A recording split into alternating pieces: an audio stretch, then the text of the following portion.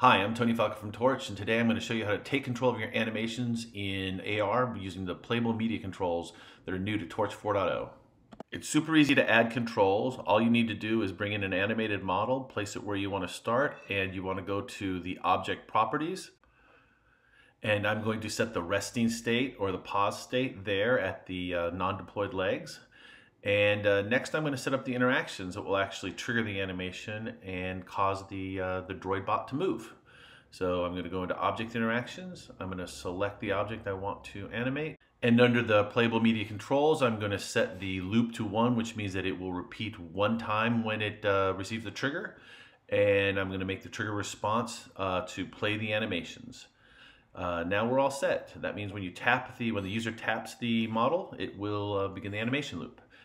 Next, I'm going to change the position of the model, and you can either input the X and Z coordinates where you want it to walk, or in my case, I'm just going to use a simple drag motion to put it in its final location. And then next I want to edit the curves, and the curves are going to be the controls that say how fast it moves and when it starts moving, and for how long it moves. So in this case, I chose initially a 1.5 second delay, which is the right amount of time for the legs to deploy, and then a 3-second time of movement.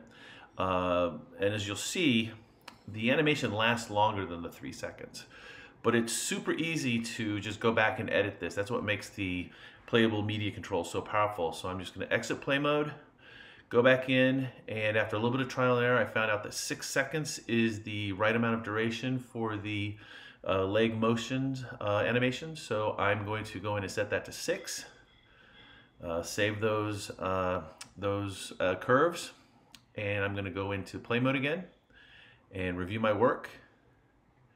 And so I just jump back into play mode, tap the model, off it goes across the floor. It reaches the end of the animation loop, and we're done. And that's it.